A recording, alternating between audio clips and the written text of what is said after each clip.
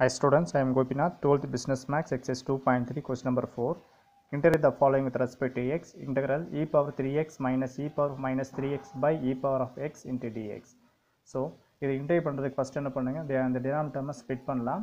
So, split பண்ணுற நமக்கு என்ன கிடைக்கும் பார்த்தீங்கன்னா, integral e power of 3x by e power of x minus e power of minus 3x by e power of x into dx.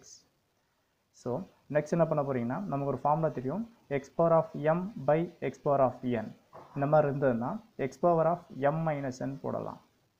So இந்த formula condition இந்த இடத்துல entry பண்ணுங்க. அப்படி என்ட்ரி பண்ணுறோம் நம்ம என்ன கிடைக்கும் பார்த்தீங்கன்னா integral of e power of 3x minus x n போடலாங்களா.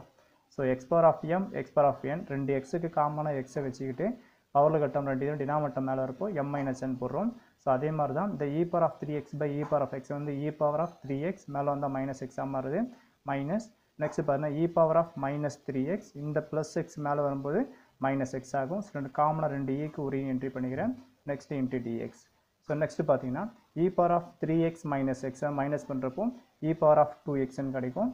Next minus e power of minus 3x minus x is e power of minus 4xன்னு வரும் இன்ட்டு dx. ஸோ நெக்ஸ்ட் என்ன பண்ண போகிறேன், இந்த இன்டெக்ரலை ஸ்ப்ளிட் பண்ணிக்கலாம். ஸோ இன்டெக்ரல் ஸ்ப்ளிட் பண்ணுறப்போ நம்ம என்ன கிடைக்கும்னா integration of e power of 2x into dx minus integration of e power of minus 4x into dx. So நம்ம ஒரு ஃபார்முலா தெரியும் integration of e power of x into dx. The formula is e power of x plus c.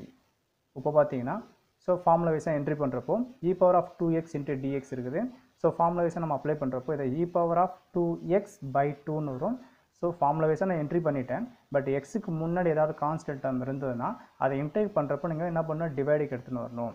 Next minus அதே மாதிரி e power x integrate பண்ணுறப்போ e power xன்னு வரும்.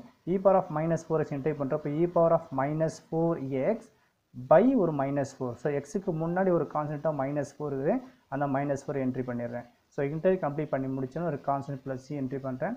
Next பார்த்தீங்கன்னா இங்கே ஒரு மைனஸ் மைனஸ் என்ன பண்ணலாம், அதை ப்ளஸ்ன்னு ஆக்கிடலாம்.